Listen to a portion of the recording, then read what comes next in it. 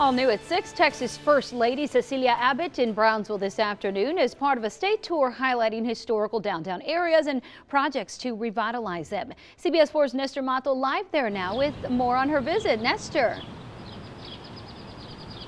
Well, the First Lady of Texas making a special stop right here in Brownsville now that it plans to grow as a Texas Main Street city. Cecilia Abbott spoke about the special distinction here outside the Cueto building on Madison Street. The Texas Historical Commission added Brownsville to the state's Main Street program this year. Now, through ideas and technical support, the program helps revitalize communities and grow the local economy. I congratulate you on all that you have already done to make Brownsville shine even brighter through historic preservation and economic development. We have one goal in mind: building a strong life for the rest of our community and for generations to come.